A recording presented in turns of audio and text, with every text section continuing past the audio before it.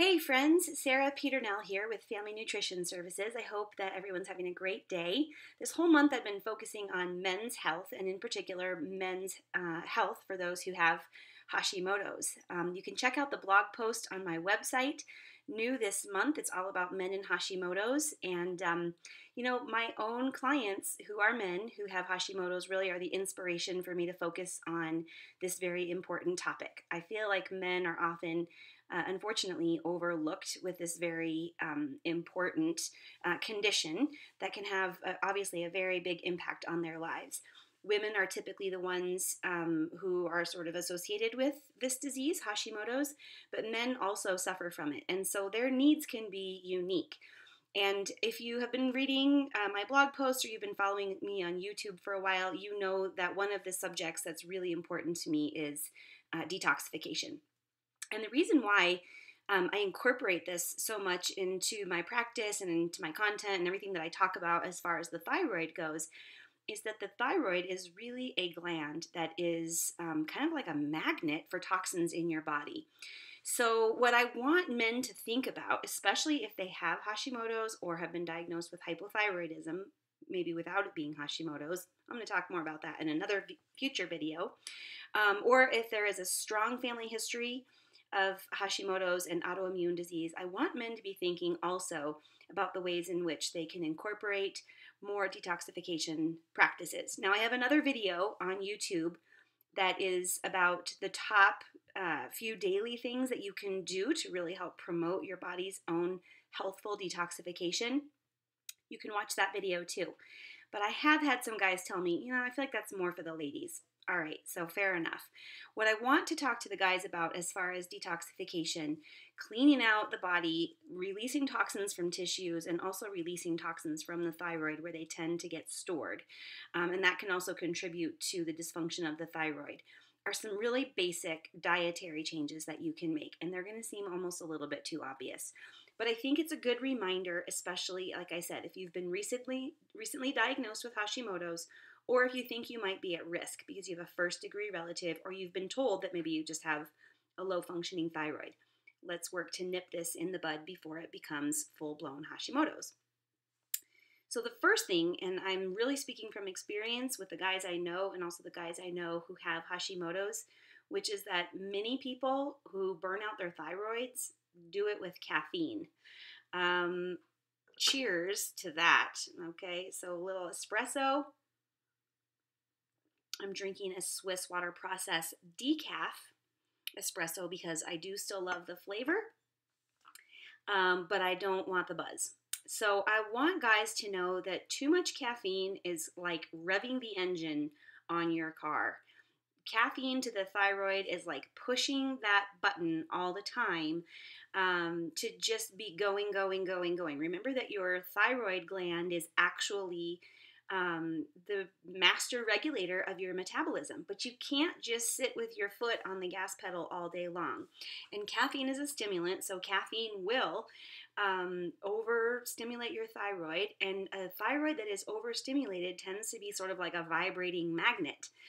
It's just going to be pulling in a lot of the toxins from the bloodstream and storing those while the metabolism is getting kind of over-revved. So cutting back on caffeine, maybe cutting it out altogether for a little while and seeing how you do, or switching to decaf. Find an organic, find cold water process for maybe some healthier alternatives, because actually I hate taking coffee away from people, but it's the caffeine and the pesticides and the toxins in your coffee that really can be a problem. The second thing, and again, speaking from experience of a lot of the guys I know, and I don't mean to stereotype, because women have some of the same issues too, but guys, if you're unwinding at the end of the day with a beer, a glass of wine, a cocktail, and this habit is becoming maybe too much of a crutch for your stress and your coping mechanisms, I want you to evaluate the importance or maybe the use of alcohol in your life. I don't mean that with any judgment whatsoever. Certainly, if you're just drinking socially and this is not, a problem for you, alcohol can be enjoyed in moderation. But what happens when our body is stressed out or sick or becoming inflamed, and dealing with some of the conditions and symptoms and side effects that you may have from Hashimoto's, you can feel pretty terrible. And so sometimes your stress responses can be lowered. That way, when you're dealing with stuff like crazy boss, financials, the household, the kids, the dog, the broken down car, all of the stuff that comes into our daily lives, sometimes guys rely a little too heavily on happy hour. Coming home from the end of a long day and cracking open a beer, or maybe going out with the guys and blowing off some steam. But I can tell you that's one way that really, again, adds to that toxic load of the body. Alcohol is difficult for our body to break down, and for men, more than 2 glasses a day. And really, ideally, no more. Oh my God, my dog just burped. All right, humor.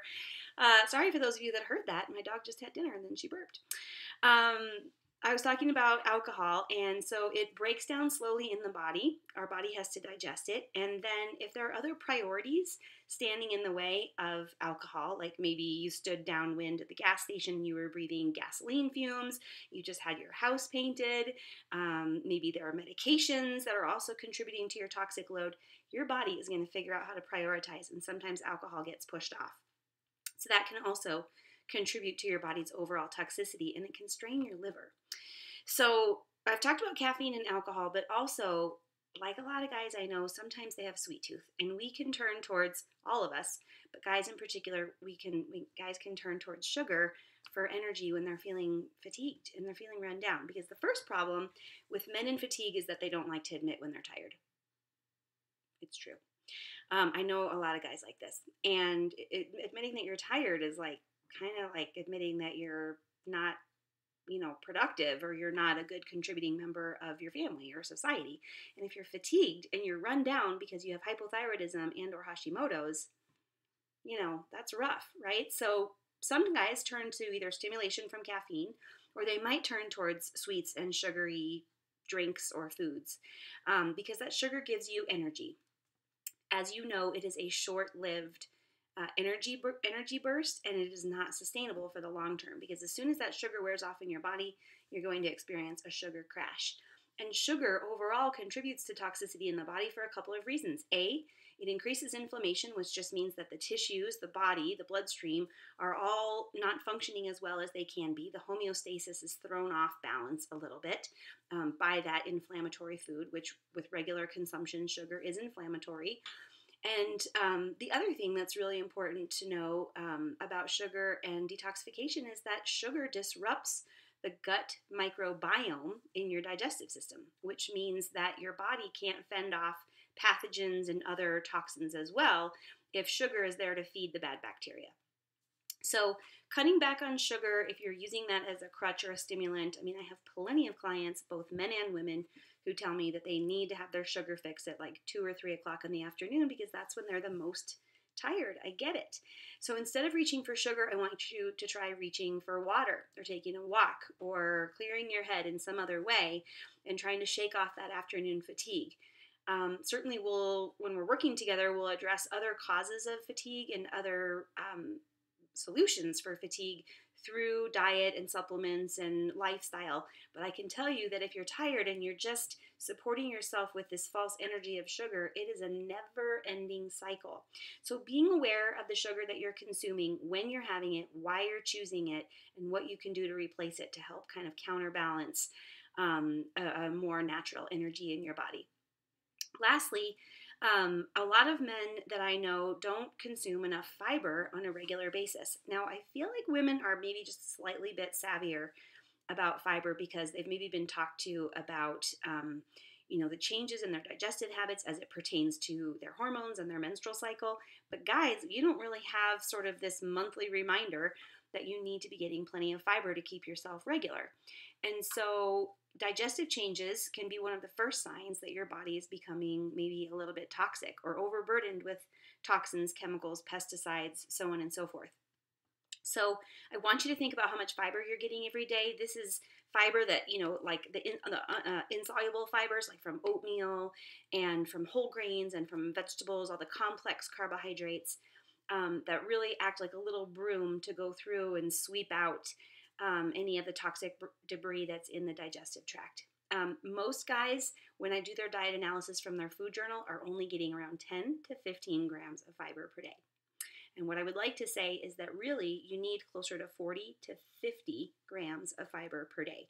So that means including whole grains, preferably gluten-free if you have Hashimoto's, gluten-free whole grains and products made from gluten-free whole grains, but not overly processed. They should still have, a fiber content. And then also plenty of fresh, raw, cooked, steamed, and fermented vegetables, mainly in the form of the leafy greens, the brightly colored vegetables, some starchy vegetables also like sweet potatoes, carrots, beets, etc. But also some wonderful sources of fiber are like artichokes. A lot of people don't think about that as really being a great option, but it can be really wonderful for keeping the digestive system regular. So adding artichoke hearts to salads or topping on your homemade gluten-free pizza. Also thinking about maybe some of the other sources of fiber, again, those insoluble fibers like ground flaxseed or chia seeds that you can add to smoothies and that will easily be kind of adding to your fiber total of other foods for the day to help boost up your fiber. Last but not least, I just want to say one more thing about water, which is that water is vital to all healthy life. And if you are kind of running on empty and mostly dehydrated and or sort of chronically dehydrated because you're not really used to drinking water, you don't really like water, you don't like the taste of water, you'd rather have coffee and or a beer and or a soda or something like that, time to start swapping in a lot more water. The rule of thumb is that you should drink a minimum of 1/2 of your body weight in ounces every day of pure fresh water. So if you weigh 200 pounds, fellas, that's 100 ounces of water per day. And if you're not drinking anywhere near that, you need to slowly start building up and increasing your water intake every single day. Add some slices of lemon or lime or a wedge of an orange or grapefruit. You can add cucumbers, fresh mint from your garden. Your wife, your girlfriend, your mom, your sister will get a kick out of that when they see you carrying around your great, maybe like a Corksicle bottle. I carry this one keep it on my desk and I carry it everywhere I go. And you can fill it up with fresh water. We use a special filter on our refrigerator to get the freshest, purest, cleanest water. You can learn more about these filters when you visit my website and check on the resources page. And then you can just open up the top of your water bottle and you can add any fruit ingredients that you want to help flavor your water. So I hope that these detox tips, especially for guys and especially for those with Hashimoto's, are helpful for you today. Please do check out my website. Read my latest blog about men and Hashimoto's. Check out some of my other videos about living with Hashimoto's, how to lower antibodies. Also, I just posted a video recently about why your thyroid may need more protein. So thanks for tuning in. Please subscribe, like, and share these videos, and I will be talking to you soon. Thanks and have a great day.